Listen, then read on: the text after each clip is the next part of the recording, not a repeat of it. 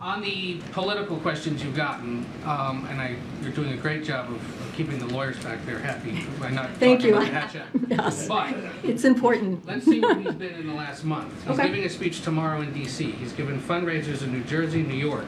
He campaigned with Democratic governor candidates in Massachusetts and Maryland, and then he was in California, Oregon, and Colorado next week.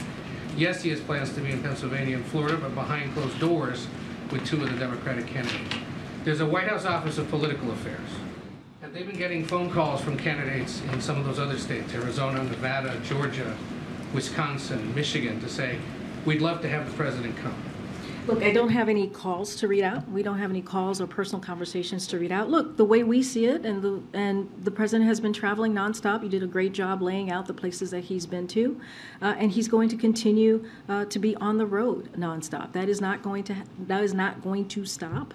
As you noted, we announced that we're going to Pennsylvania and Florida. Look, he's going to go where he is needed the most, at this time, we don't have just any additional. We just don't have any additional travel to lay out for you. Again, I'm trying to be very careful here on what I can say. I am restricted at the podium because of the Hatch Act. But again, he has been traveling nonstop. You just laid out where he has gone and where he's going to be in the next couple of days, and the president is looking forward to it. He is looking forward to being out there. You all saw him just the past couple of days talking directly to the American people, having conversations, laying out his thoughts, and you'll continue to see that.